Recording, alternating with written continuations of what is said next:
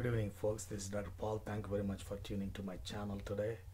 Today, I want to talk about this Ebola virus. And as you know, Ebola is everywhere in the news and the television, and people are gripped by the fear.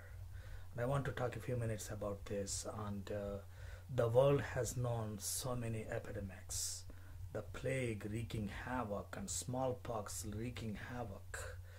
And you might have heard about the plague, the Justinian plague that wreaked havoc throughout the Byzantine Empire back in 6th century, the bubonic plague. In 14th century, the Black Death, and it destroyed so many people in Europe. So the Justinian plague in the 6th century and in 13th century, the Black Plague. These are the natural disasters, and this is a natural disaster we are seeing right now. And it brings these natural disasters, they bring the worst and the best from us. And I was reading a book recently about Galen, and Galen, he had a first-hand experience with the plague that wreaked havoc in 166 AD in Rome. And the Rome was evacuated. There were dead bodies all over the place. And you see the strongest, the mightiest empire of Rome was just shaking because of this plague. And the Galen, the most brilliant physician was, and he was from Pergamon, living in Rome at the time. And everybody was reading his books. For the next 1,000 years, his books would rule the medical science. And Galen said, let them die. I don't have to take care of these people. And he returns back to Pergamon. So these natural disasters they just strain the physicians. It's a question of their ethics. Are you going to stay and see these people? Or are you going back to home to save your own life? And we are seeing the same thing here. Many people are becoming heroes, going to Liberia and Dallas and fighting this disease. On the other hand, many people are running away. Many doctors, nurses, and other staff are running away, while other staff are standing there. So the natural disasters are a test of our nature, our human nature. It brings the worst or the best from us. And now let me say a few things about the Ebola. I'm not going to rush you because it's an important topic. I am going to slow. Back in 1976, there are several hemorrhagic fever deaths in Zaire and Sudan. And people wondered, where are these deaths coming from? And many people thought Marburg virus came back. But this virus has antigens that is different from Marburg virus. And it called Ebola.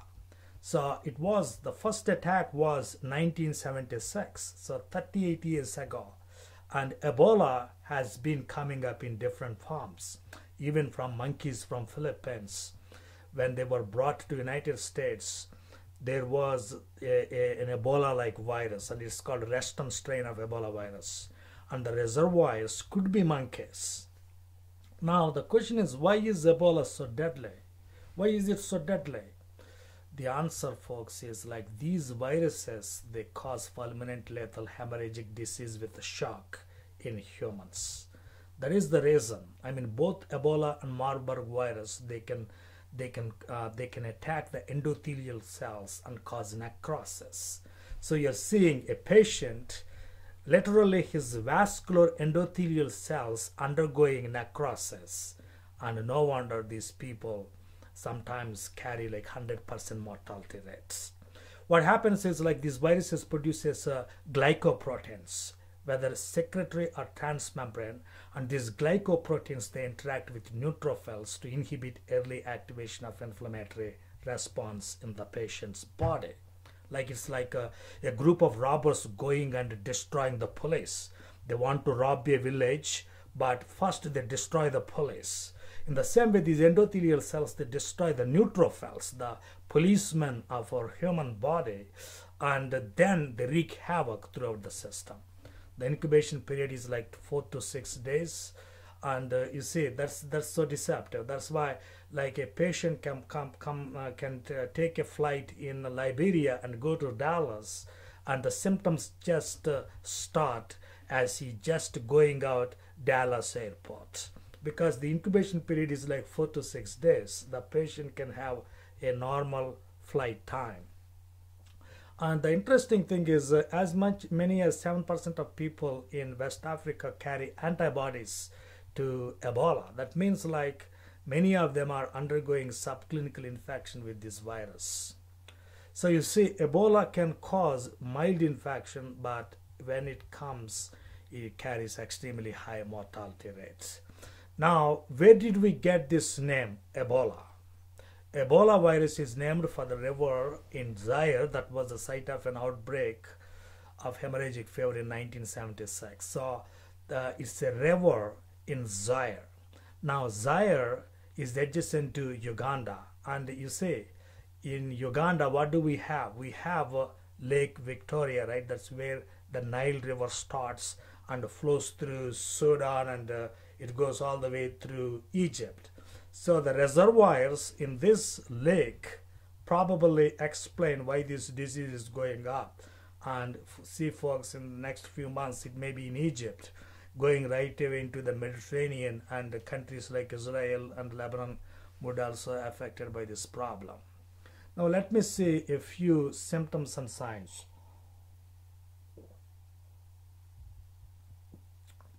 Symptoms and signs, I mean, all viral infections, as you know, causes like vomitings, diarrhea, fever. But the problem with Ebola is it causes hemorrhagia, like hemorrhagic fever, thrombocytopenia. Many times it ends in disseminated intravascular coagulation. That's where the scare comes from. That is the challenge, the biggest challenge. No doctor would want to listen to that word, disseminated intravascular coagulation, because it is extremely hard to treat that problem. That explains the high mortality rate of this problem. So Ebola hemorrhagic fever is quite rare, but right now more than 3,300 people died in Liberia, and there are like 6 or 7 cases found in the United States. But as I speak, there are no deaths so far. Hopefully it will stay like that, but there is no guarantee. Now, if you come to the morphology of this virus, Ebola and Marburg, they are negative sense single-stranded RNA viruses arranged in helical nucleocapsid. Typical filovirus particle, it is a single linear, so it is a single-stranded RNA virus. That's why it looks like a spaghetti. Or it's also called a shepherd's crook because it is so long. In fact, it is the longest virus we know. They are the longest viruses, and they are largely destroyed by heat, like 60 degrees centigrade at 30 minutes, or by acid. But in human blood, they can stay even at room temperature. The viruses are largely destroyed by heat, like 60 degrees Celsius at 30 minutes. And I think that's an important point to remember. Why?